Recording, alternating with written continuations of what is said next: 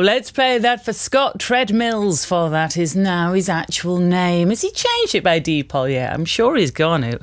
Next week, this is where we're calling him Scott Treadmills. Next week, of course, we're going to torture him for cash for children in need, and it'll be worth every penny because you raise so much brilliant money. You're always so supportive of these things, and he will need your support because for 24 hours, he's going to be on a treadmill, walking, jogging, trotting, crying, sort of questioning his life choices, wondering why he said yes, all that sort of good stuff. It'll raise loads of money.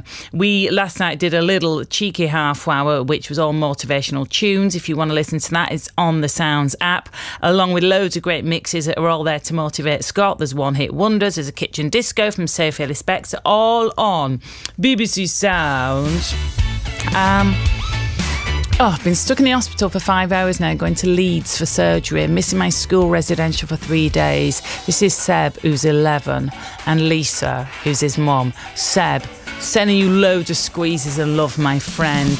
Got some great tune, a lovely tune coming up next, and we just played Lizzo, so that was especially for you, Seb, okay?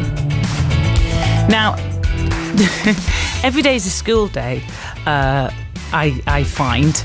And the other day I was listening to The Unbelievable Truth. It's a comedy panel show on BBC Sounds.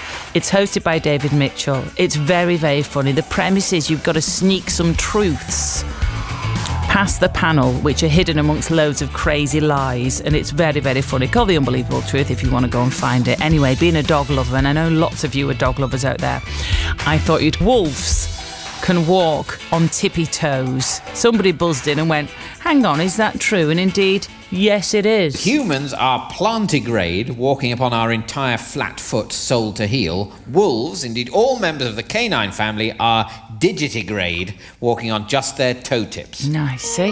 Digitigrades. If it was playing an Australian instrument, would it be a digitigrade playing a didgeridoo? Probably. Isn't that cool though? Wolves and dogs, they run on their tippy toes. It's just too cute. Let's play you this, and then we'll do a bit of fast track.